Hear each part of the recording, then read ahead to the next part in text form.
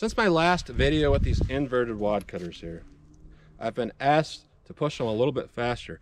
Interesting thing here, I want to test these in 357 Magnum cases with Magnum primers. Interesting thing, they won't chamber in my 686, but they'll chamber in my 605 just fine. So I think the way that these bullets line up with the overall length is a little bit too long for the 686. So I think that just the way it tapers down in the chambers won't fit the 686, but it will fit just fine in these cases. So I got 5.7 grains of tight group. I pushed the bullets as deep as a 158 grain XTP bullet. And the load charge for that would be 5.4 to 6.1 grains of this tight group powder. So I got 5.7 grains. So considering it's a tight group powder, that's kind of a quicker burning, lower energy powder anyway. So it makes more sense to run them through the snub nose revolver.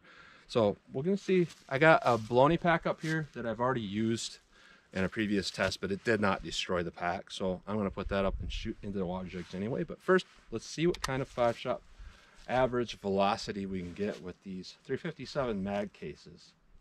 I'm going to go single action here. 943. 962.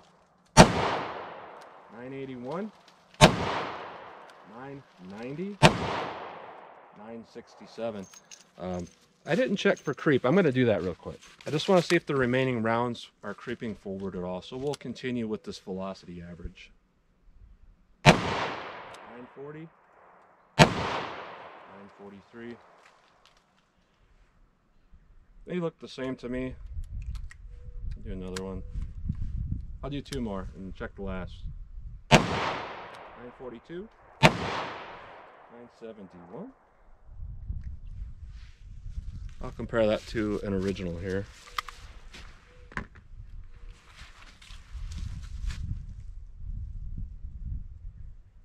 Looks the same to me. So we're not creeping out of the cases. That's good. Let's hit the ballistic box and see how it does. We're doing about 250 feet per second faster than in the 38 Special. So we'll see what it does. 57 Magnum inverted wad cutter.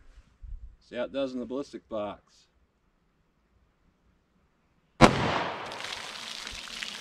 Definitely more damage to the baloney pack for sure.